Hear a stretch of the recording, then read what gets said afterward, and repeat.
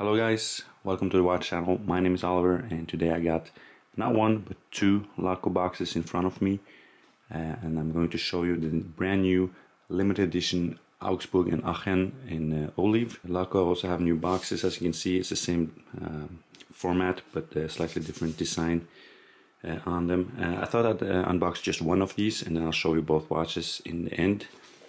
So I'll unbox the Augsburg, put the Aachen to the side for a little bit. So again, the box is new. It's like this on all their models that come in these type of boxes. It used to be black and I think the box looks nicer. It feels nicer, feels more exclusive. I think it looks better than the old ones. So let's open this one up. Here you can see, well, it's upside down. The inner box is also new.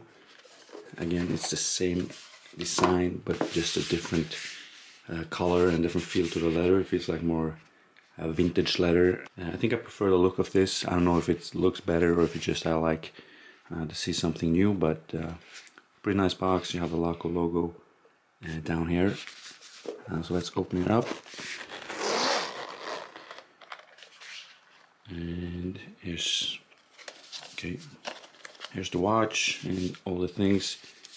This is a little booklet that shows you some information about these watches, warranty card and an instruction manual. It's supposed to be up here but loose for some reason. So here's the watch. I'll take out both watches and let's take a closer look at them. So here is both of the watches. We can take a look at the Augsburg one first. We can do case dimensions on this. It's the same on both. It is the 42mm case, 50mm lug to lug, 20mm lug width, and 11.75mm height, and it weighs 90.2 grams, according to Laco. I've not weighed it myself, but I choose to believe him. So this is the A dial, obviously, and you can see this beautiful olive dial, olive green. It looks really beautiful. I really like the color. Also on the strap matches it. The case is PVD coated in bronze and it has this kind of worn look, which makes it look like it has been worn, which I really like. It gives it a vintage look. It's very cool.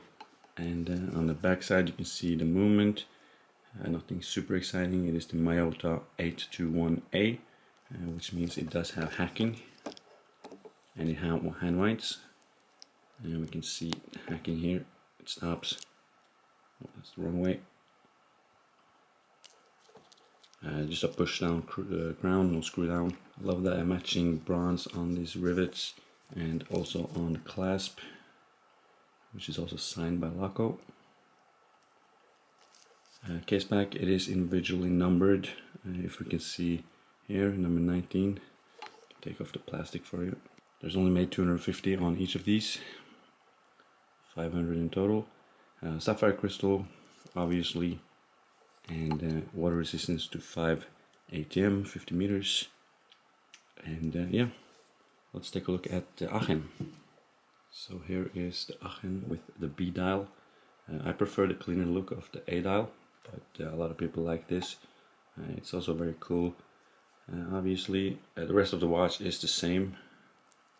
And this is number 18, I believe. Same strap, same clasp, everything is the same, just the dial that's different.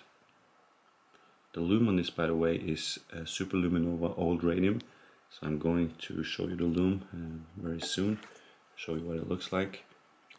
Let's try this one on the wrist, see what it looks like on my 17.5 centimeter wrist.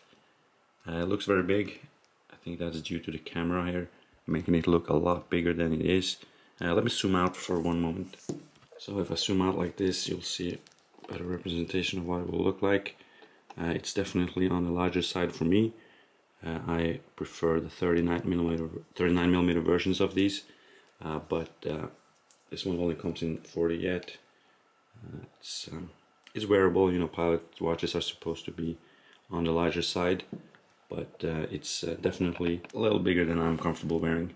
On Laco's sites they say that this watch is for wrist sizes between 17.5 and 22 millimeters. So I am on the very low end on that, and that's also something for you to think about. if you're gonna get this watch. I have a video on my channel where I compare the 42mm fliegers to the 39 ones, and I'll put that above so you can check that out if you are unsure about what size to get. But these one, as I said, only come in 42 as of just yet. But if they do the same as they did with the Taupe versions, 39mm might be coming next year. So give me one moment, I'm going to show you the lume. So here is the lume. As you guys can see, it is very bright. I don't know about the old radium color. I don't see anything special with the color, but it is very bright indeed. There's a lot of lume applied, and you can definitely see what the time is in the low lighting. And I'm gonna run the video for a little bit so we can see how long it lasts. I'm gonna speed it up.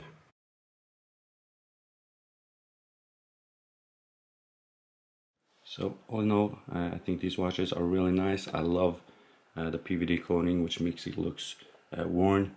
That's also a genius thing. If you actually wear it and the PVD coating starts peeling off, it doesn't matter because it's already kind of peeled off. So it will make it look really good even when it wears off. I love the green color, the olive color. It looks amazing with the bronze case and details. The green strap is beautiful, and it seems to be really high quality. It feels really nice. It's genuine leather, obviously handmade in Germany. So all in all, I think this watch is, you know, really cool. It's a great alternative if you want a flieger, but you want something a little more color than the normal black ones. I think this is a really good choice. I personally would get one if it wasn't 39mm, but these in 42 is a little big to me, so it's not a watch I'm going to buy. But I do think it's a very nice watch. I love the color on it, and the price is not too bad. I can show you the price. It is 404 euros. Same price for both of them. So I hope you guys enjoyed this video, found it informative, and please like the video if you liked it, subscribe to my channel if you want to see more, and I will see you guys in my next video. Goodbye.